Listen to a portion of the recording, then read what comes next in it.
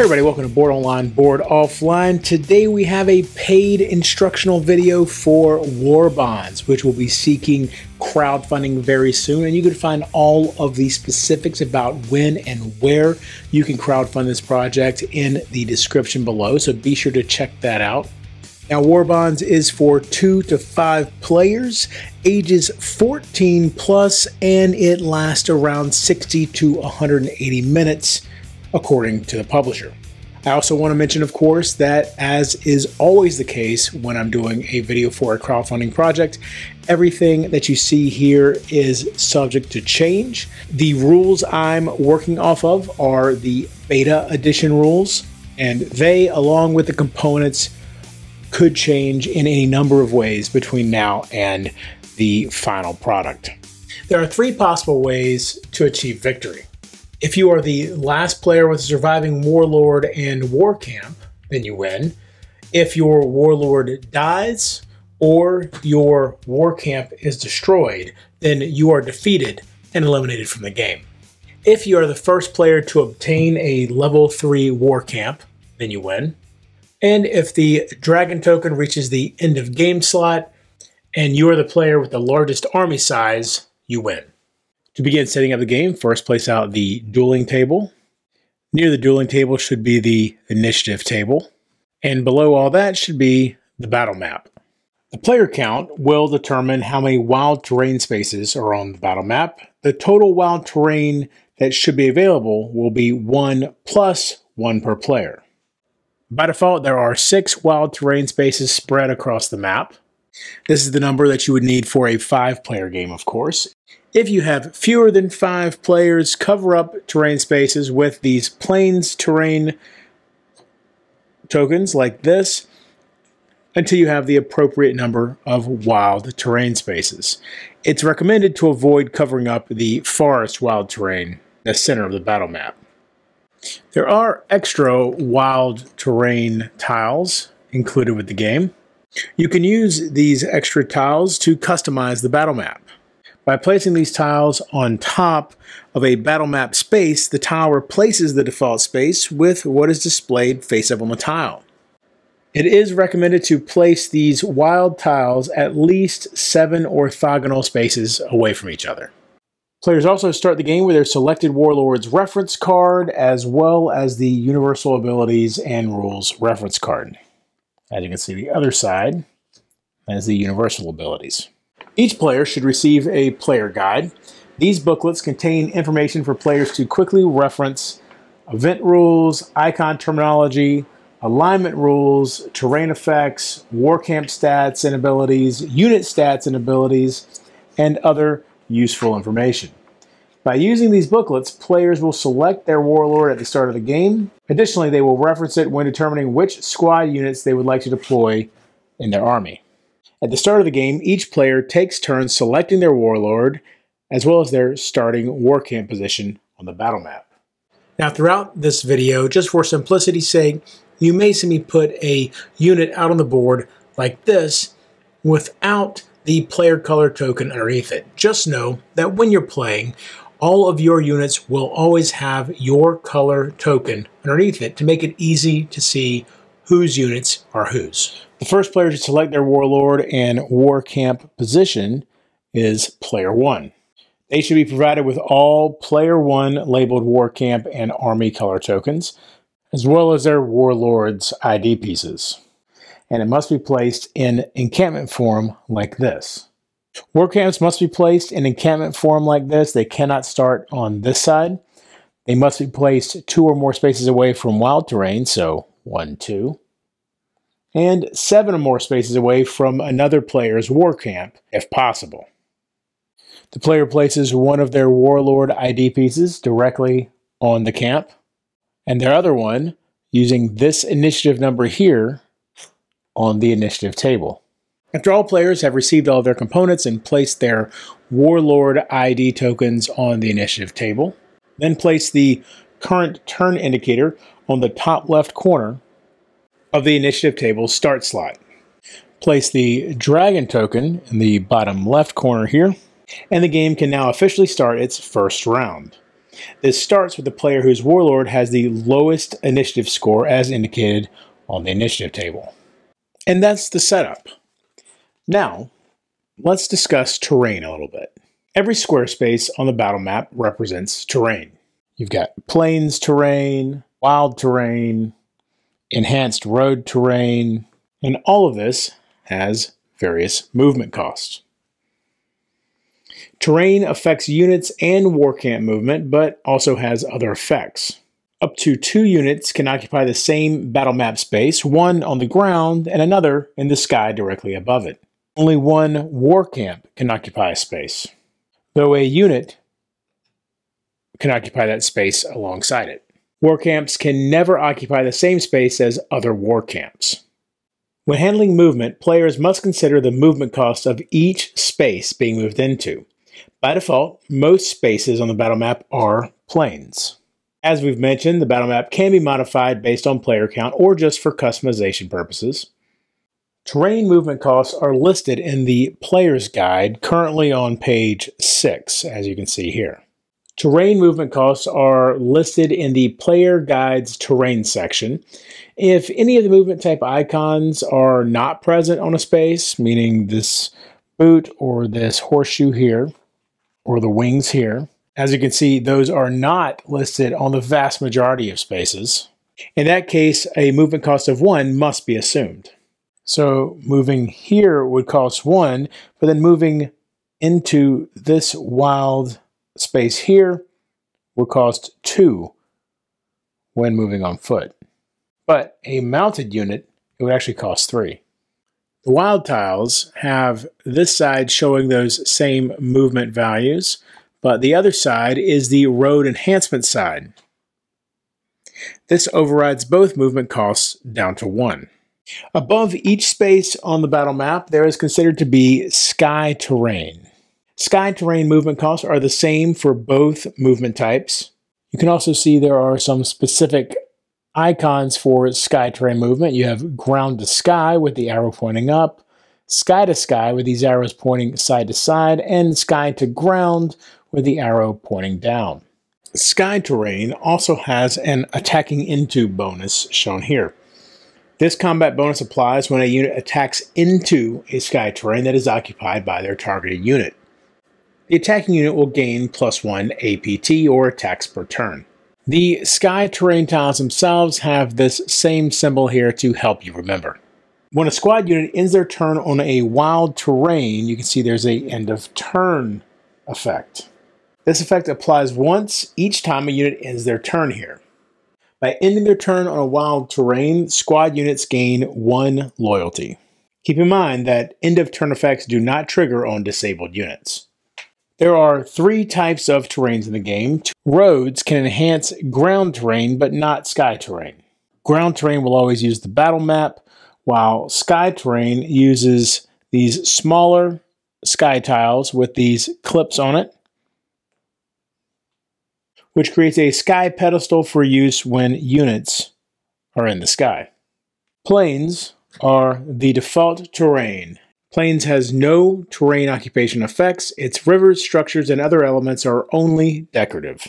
Wild terrain provides units with the Deploy Wild Unit Universal ability. And as we mentioned, squad units can also gain loyalty from it.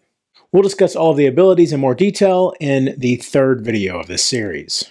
Sky terrain allows 2 units to occupy the same space of the battlefield at once, with 1 on the ground and 1 occupying the sky directly above it. Only units with flying enhanced movement can move into and occupy sky terrain. As you can see, the Valkyries do have that movement type. Anytime a unit is in the sky, their battle map ID piece needs to be on a sky pedestal piece. Sky pedestals are only used when a unit with flying needs to move into and occupy sky terrain. When they land on the ground, then these pieces are removed from the board. The initiative table is a row and column-based board that uses 2 game pieces to navigate through each game round. The current turn indicator steps through each round for all units and war camps placed on the initiative table. The event track at the bottom uses the dragon or current round indicator to track events and triggers the endgame. There is a directed flow for how to move the current turn indicator and dragon pieces, as indicated by the silver arrows and small breaks on the initiative table's slots.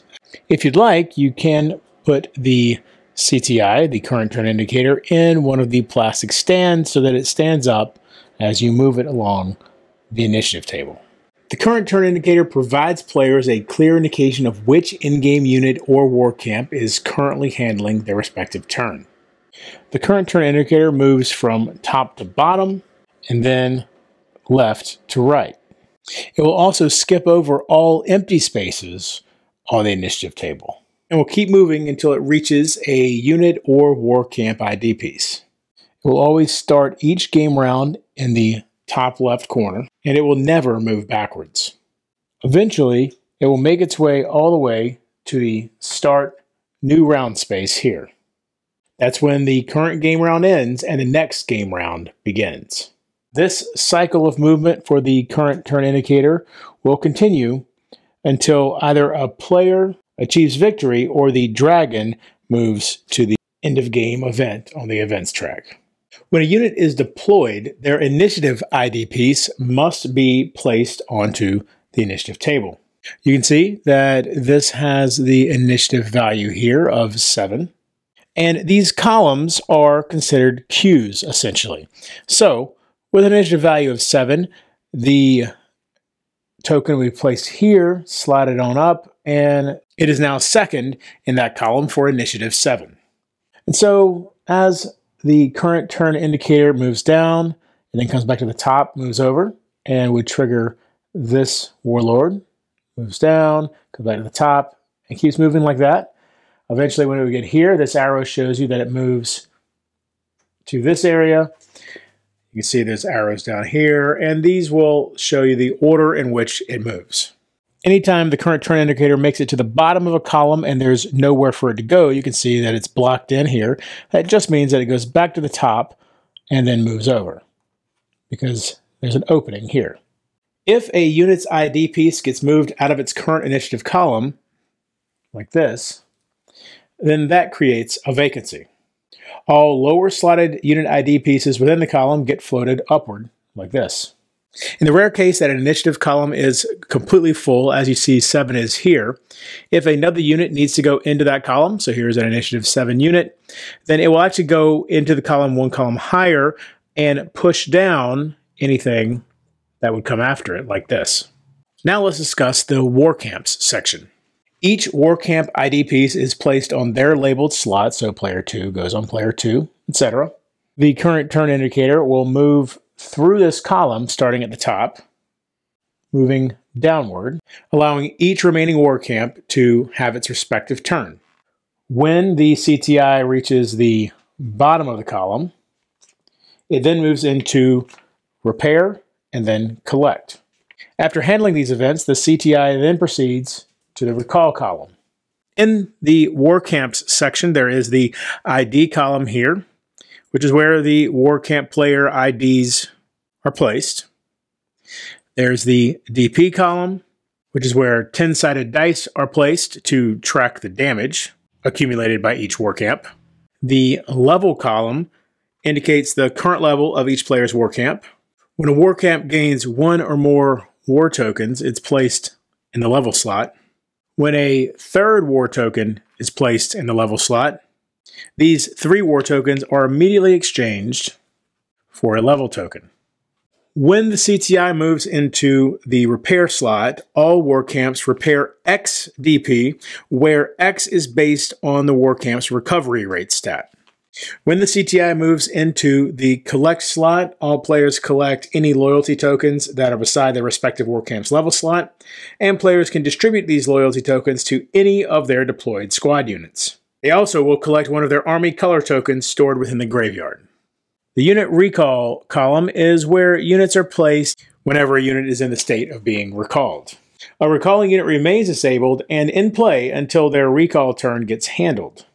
When the CTI enters the recall section, each unit initiative ID piece within the column will have their recall turn handled in the order they entered. It's a queue, just like over here. The CTI moves from the top of the column down to the bottom, stopping to handle each recalling unit. While each unit's recall turn is handled, their owning player decides whether to proceed with a successful recall or opts to cancel the recall. With a successful recall, the unit's initiative ID and battle map ID pieces are returned to the unit recruitment bin. The owning player gains a loyalty refund. Place these loyalty tokens in the player's War Camp level slot. These tokens will be available to the player during the War Camp's next collect event. When the CTI reaches the bottom of this column, it proceeds to move to the last section of the initiative table here. This last section handles the final phase of a game round. When the CTI moves into this section, it proceeds downward as you might expect, triggering each slot as it goes. First, it will trigger Move Dragon. When the CTI moves onto the Move Dragon slot, the dragon piece is moved one space along the purple events track. It then triggers the event it moved onto.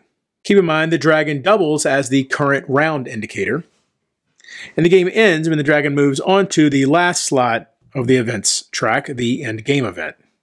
When the dragon moves onto War Speech, the players choose between gaining either 1 loyalty or 1 leadership for each currently deployed unit they have.